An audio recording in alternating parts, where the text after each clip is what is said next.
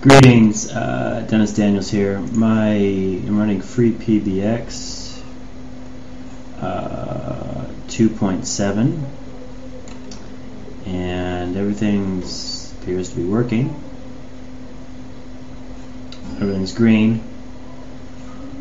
57 new modules are available, so let's go take a look at the Module Admin.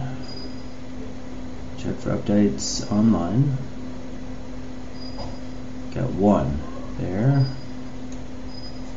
Everything's enabled and up to date. Enabled and up to date. Enabled and up to date. Everything's fine, apparently.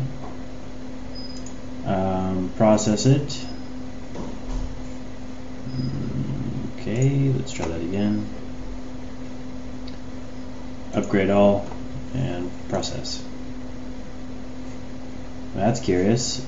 There was oh, okay. Let me just select this one. Can't read it. Download and install. Now process. Confirm. Alright. Return. Then it's going to prompt me to apply configuration changes. Continue with reload. Tic-tac. Sweet. Love freepbx. That's just super cool. Check for updates online. Okay, everything is enabled and up to date.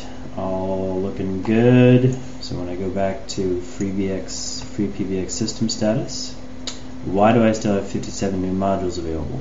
Is this a bug? Thank you.